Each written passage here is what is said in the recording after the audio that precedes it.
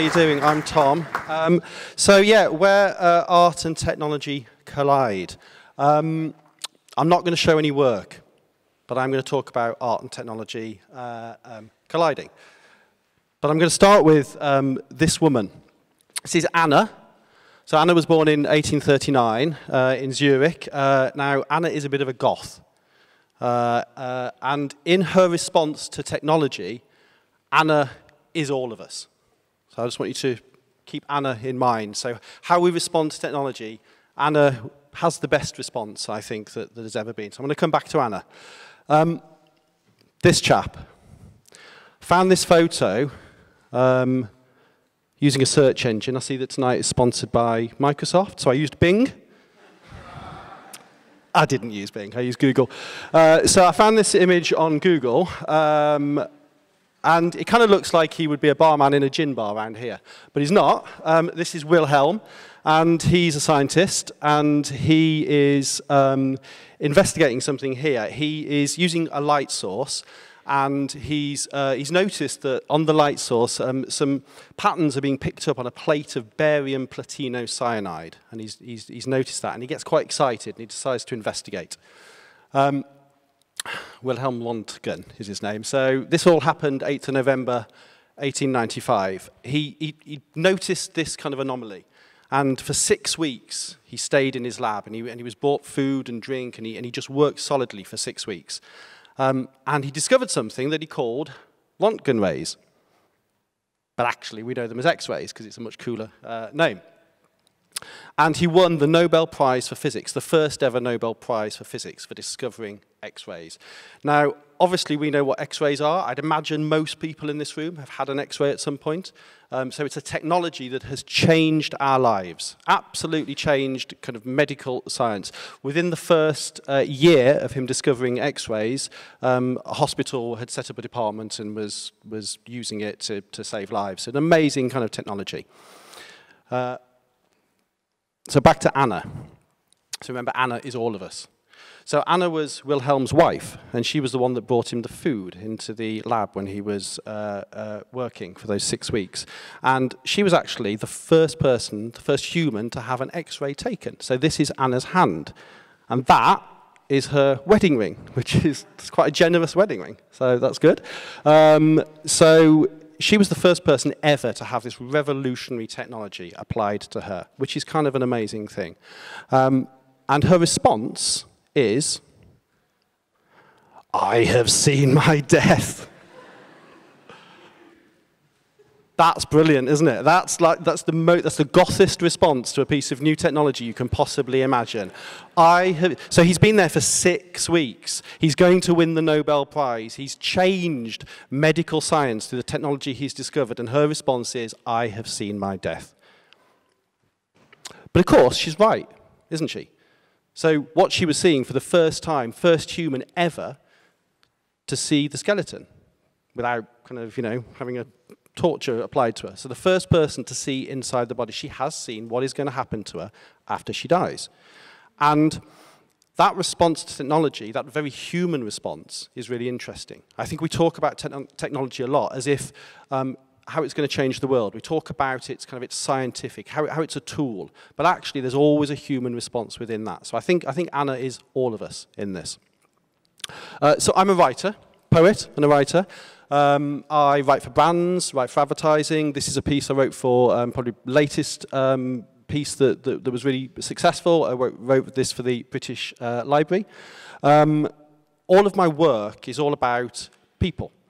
So I'm really interested in how we can do work for brands or how we can do work for new technologies, and where do you find the human in amongst all of the noise, all of the kind of the clatter of life, all the busyness of the world? How do you remember that we're people and we're human and we have emotions and we have fears?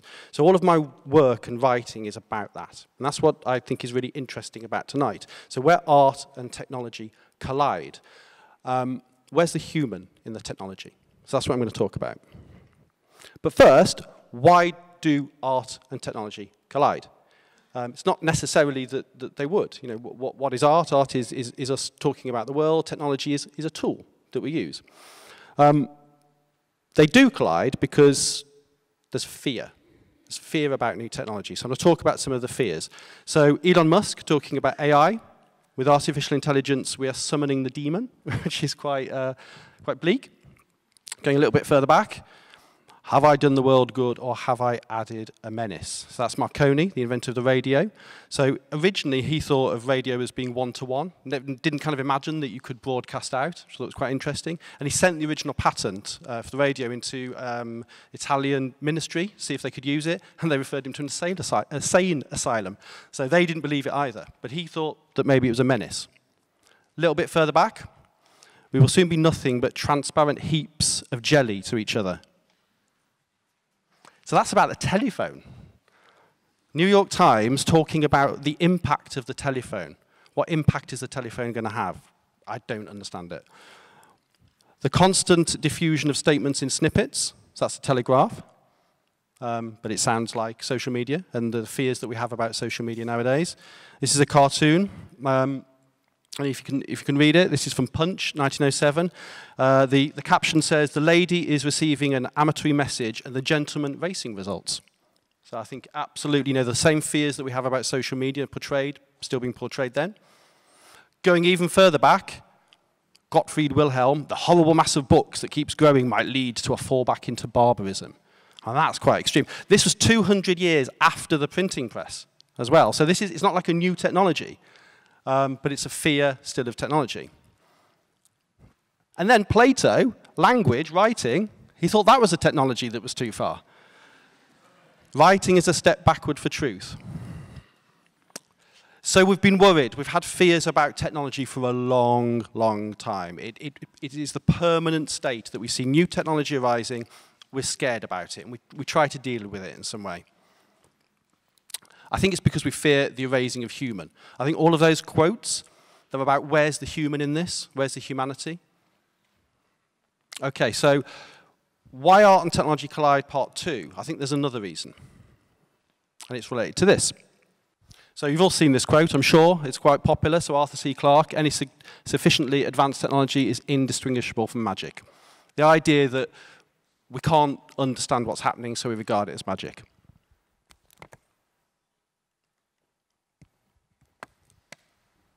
Just going to let that image, let that soak in for a while.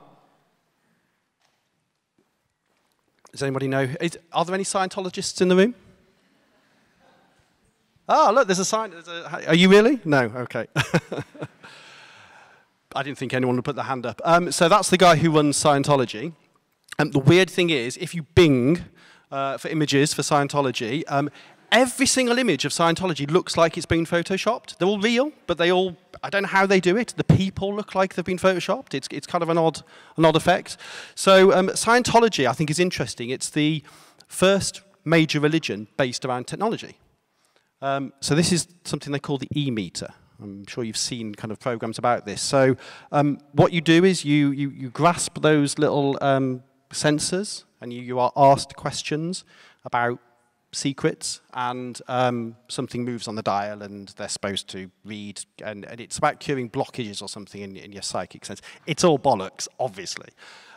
So someone recently kind of opened up an e-reader and looked through it, and it's just over-engineered technology, and it basically measures perspiration and electricity in the skin. So it's nonsense. But if you do it right, then you end up like this guy. He's quite intense, isn't he? So technology has unblocked stuff and has saved him. And look at his medal. Look at his huge medal. So that's what Scientology can do for you. Scientology is a major religion based on technology. So our response to technology through Scientology is that it's transcendent. So it's not fear, it's that technology can deliver us. It can make us more than human. So there's an excitement to that for the people. I'm sure that within 200, 3 years' time, more religions will be based on technology. So technology, we fear the erasing of the human, but we also celebrate the erasing of the human as well. So that's something that's exciting. So I want to talk about a load of artistic responses to technology, which I think have all come from these fears and these celebrations. The first is the fascist response, because technology can be quite fascist. It can change the world. So this is, you can just see in the bottom left corner, Le Futurism. So this is the Futurist Manifesto by Marinetti. We declare that the splendor of the world has been enriched by a new beauty. The beauty of speed, a racing automobile with its bonnet adorned with great tubes like serpents with explosive breath. A roaring motor car which seems to run on machine gun fire is more beautiful than the victory of Samothrace. Oh, that's exciting, isn't it? So Marinetti was a poet, not a visual artist, and this was actually the manifesto. The Futurist Manifesto was in a book of poetry. And what he's doing, he's talking about the new technology. He's talking about the kind of the old days, the Baroque 19th century Italy with its old technology. That's all dead. It's new technology. It's really weird. The thing that prompted him to write the Futurist Manifesto, one of the things, was that he had an accident with a cyclist. So he was in a car, and he had a crash with a cyclist, and his car got damaged. So he got really angry at cyclists. So basically, the Futurist Manifesto is kind of him going, cars are better than bikes. And that kind of formed a lot of it. And of course, Futurist Manifesto, whilst it's quite fascist, it's against feminism, and it's really for war, and it wants to burn museums, so it's quite extreme, also resulted in some amazing art. And it influenced lots and lots of different art movements. So that was an artistic response to the new technology. Here's another response, the stacking up of TVs. So Nam June Paik, who, member of Fluxus, which is an amazing movement. I think it's interesting, this kind of response, this artistic response to technology, is about the object, and it always looks really, really dated. And it gets dated really quickly. And I think it's a bit of a dead end in terms of an artistic response. I think that's fantastic. Charlotte Moorman, the cellist, playing a cello made out of TVs that are also showing cellists. So it's, you know, visually it looks stunning. I feel it's a bit of a dead end in terms of an artistic response to technology, though. So here's another response. The car crashes are sexy response. This is J.G. Ballard. I think he probably had some of the most, as a writer, some of the most interesting responses, artistic responses to technology. Talks about car crashes there being a tremendous sexual event, a liberation of human and machine libido. Has anyone ever been in a car crash? No? Was it that? Was it that? No, no. I think J.G. Ballard is kind of over-egging what a car crash can be there, slightly. If you read the book Crash, it is quite sexy.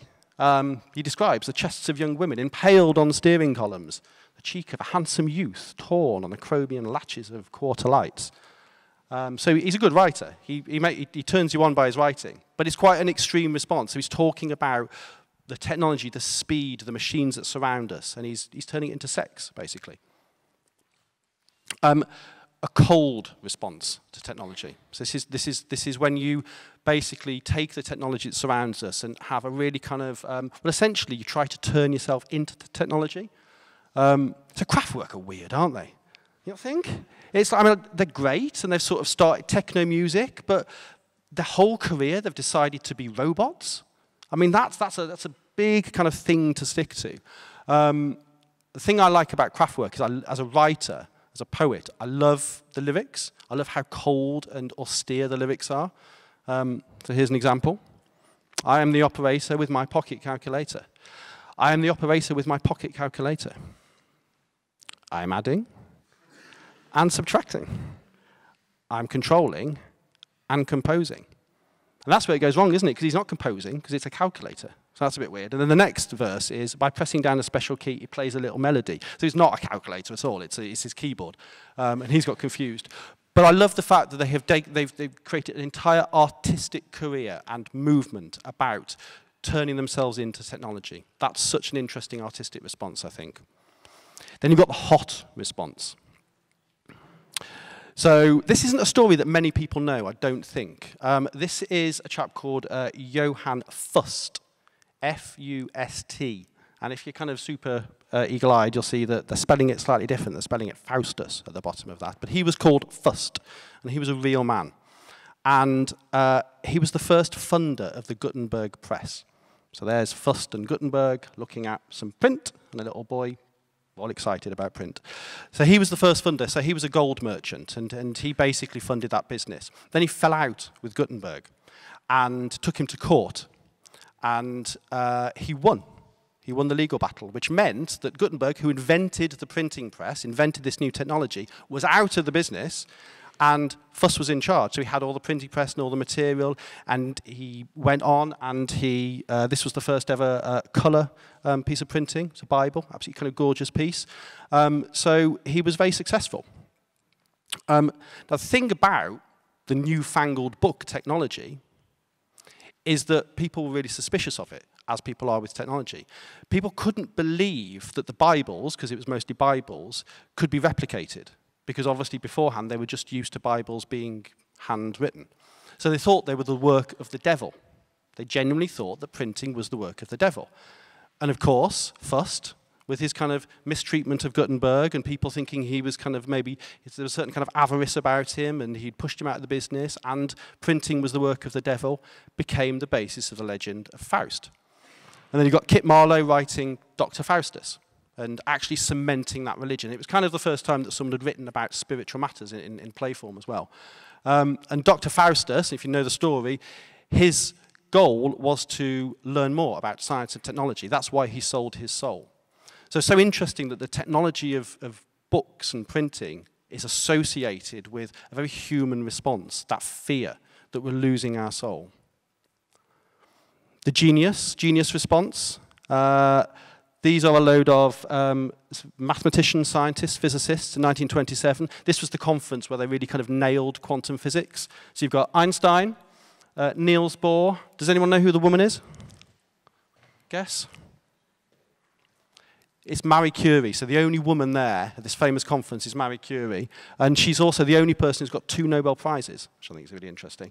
So what I think is fascinating about the new technology of quantum physics is that at the same time they were investigating the atom, they were exploding out the very particles of existence. They were looking at just reality in a new way.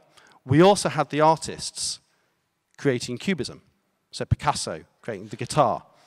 And this, of course, is so similar to quantum physics. It's basically looking at an element of reality from every different angle, which is just what Niels Bohr and Einstein and Heisenberg were doing at the quantum level. So I think at that point you had this real kind of simultaneous kind of arising of responses to the same thing. Then the romantic response, which I'm a romantic, so I like that response to technology. So this makes me feel sad every time I think about this. These are the tracks of Opportunity on Mars. So I'm sure we all know the story about Opportunity. It was designed to last for 90 Mars days, so only for 90 Mars days, but it actually lasted for 15 years. And I'm sure you'll know it died recently. So these are the last pictures that Opportunity ever took. They're a bit shit, really, but he was obviously quite tired. That's the sun. Those little dots are the sun, but, you know, keep trying. And those are the last words, Opportunity's last words. My battery's low and it's getting dark, I know. It's because he looks a bit like Wall-E, isn't it? That's why everyone kind of, I think. I think this is even sadder. If you're more visual than words, this isn't the last photo he took, but it's the last photo he transmitted. So it's being received, and that's when he dies. It just stops. But isn't it amazing? It's technology, and we have this romantic response. So this is from the guy who was running the program. Even though it's a machine and we're saying goodbye, it's still very hard and very poignant. But we had to do that. We came to that point. And I don't know if you know the story, but they broadcast a song. That is playing, if you could just listen.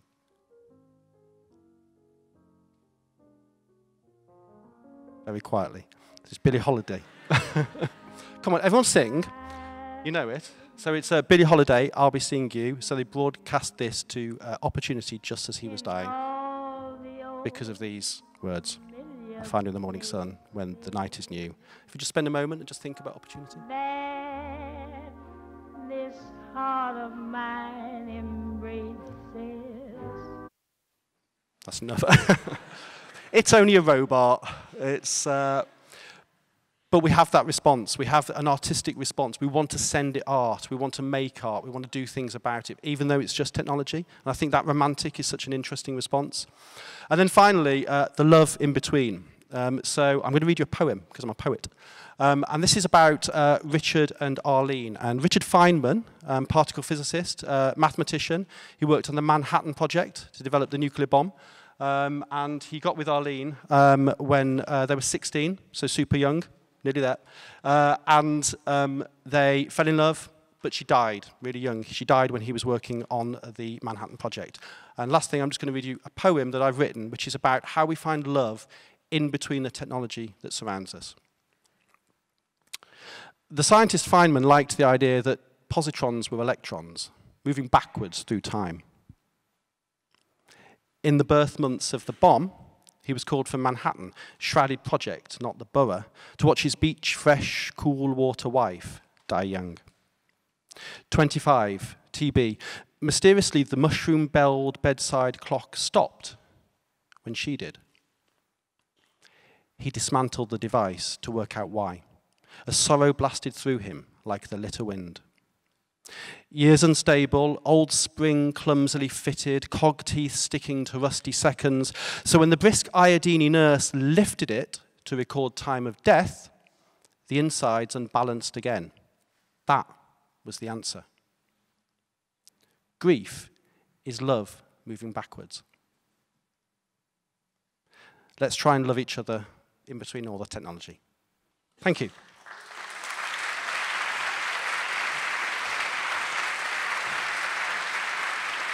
Thanks so much, Steve. Thank you.